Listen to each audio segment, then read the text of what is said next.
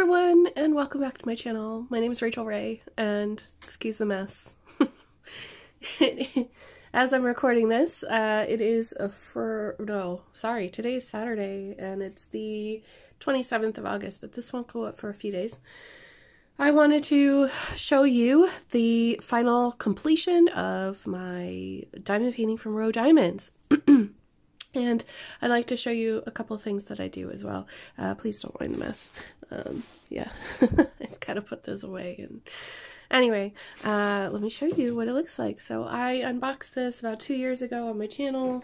I'll have a link in the description and in the eye just above. And here it is. It's so cute.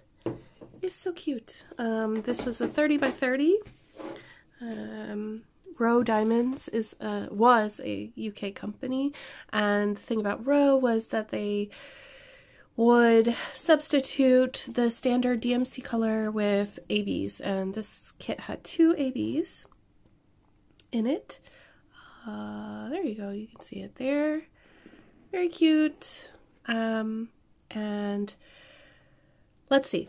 So I think the first time that I worked on this was more than a year ago. I think it was 1.5 years ago that I first pulled this out as something to work on the couch.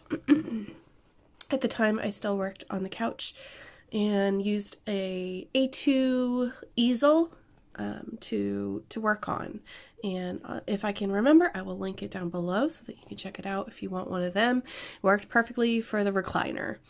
But I have picked this up and put this down several times over the past 1.5 years because this has popping drills, and that's not not to say that Rowe Diamonds is at fault, but the manufacturer of the diamond painting itself included drills that were from Drillmageddon. And if you don't know what that is, basically these drills have little knobbly bits on the sides. You can see it right there. Sorry about my terrible nails. I am still growing them out. But those little imperfections on the side caused the drills to overcrowd. And in fact, before I finished this, I went through and I picked out quite a lot of them in the background colors and replaced them with smaller drills that were in the bag. So it's fitting a little bit better right now, but I wanted to actually show you the popping process. That's why I have this.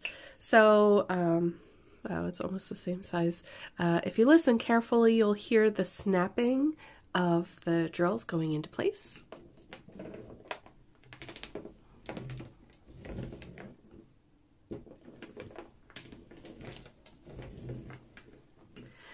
That's not so bad, but it's still very overcrowded. This is going to be a really short video, but I hope you don't mind because you can't buy this kit anymore, so I think it's a little unfair to talk about it too much.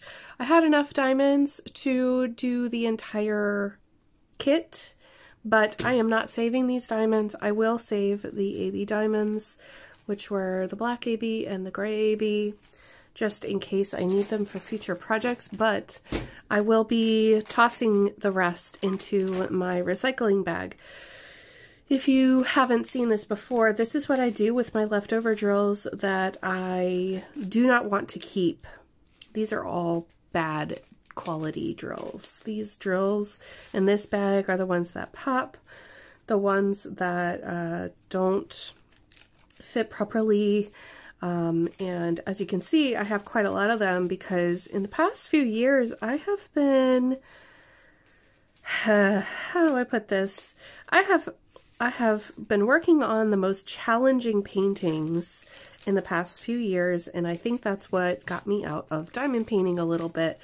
And as you can see, I mean, I haven't gotten to save diamonds in a long time, and that's why there was a pile of baggies up here in the corner, because I am saving them and I am putting them away. But recently, I have just been taking my diamonds and tossing them in here. What I'm going to do with this bag of unusable diamonds is I will be using it as filler for cross-stitching projects that I want to turn into little pillows. Traditionally, you use walnut shells, but I'm going to be using these diamond drills, and I will insert those silica packets, the ones that say do not eat.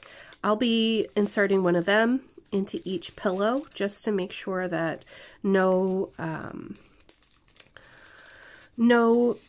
condensation or damp gets into the pillow. So I'm going to go ahead and toss the rest of these drills into my recycle bag that I'll use for other stuff. You could also, by the way, people ask me every time that they see this, they're like, what else could you do with them? You could use them as filler for resin projects. You could do lots of things with them. Just let the creativity flow when it comes to this kind of thing. You could separate them into color families. I mean, some people have made diamond painting pen blanks with these types of, leftover diamonds. But for me personally, I always keep the ones that are of good quality in my storage system, which I will also link in the eye, because my new and updated storage system is much better, although I think I need a third card box. And I keep them for just in case I have a project that needs extra drills, or to use my stash for a diamond painting that does not get kitted with drills, such as heaven and earth design projects.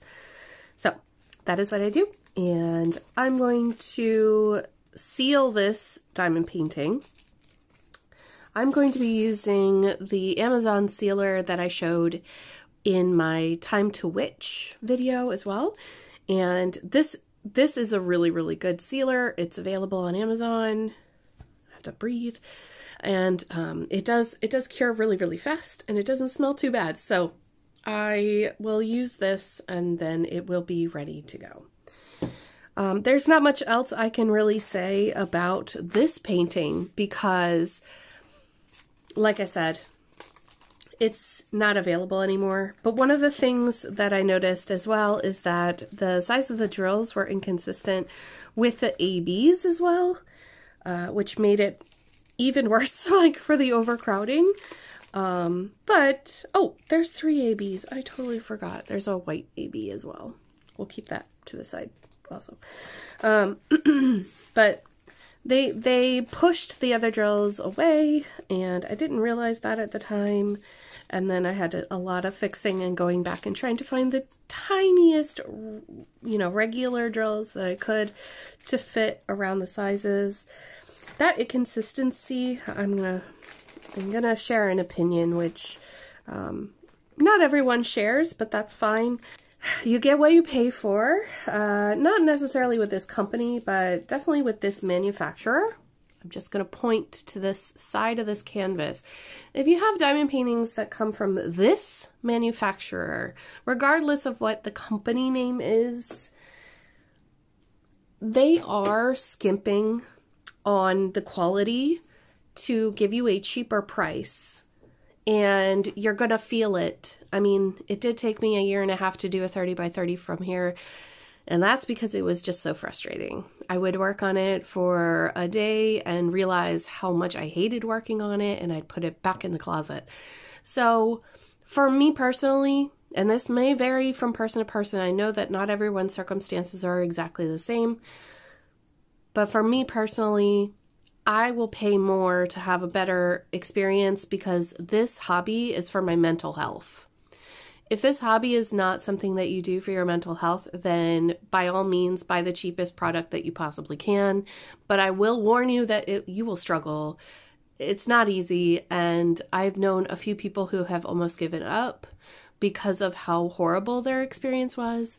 And that's why I show the companies on my channel that I believe will be the best for your own mental health, because that's the whole point of me making this channel. So thank you so much for watching. I'm sure you'll see this on the wall behind me this holiday season. Yay!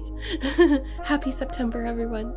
I hope that you have a wonderful day, a wonderful week ahead, and I will see you all soon in my next video. Take care and stay safe. Bye!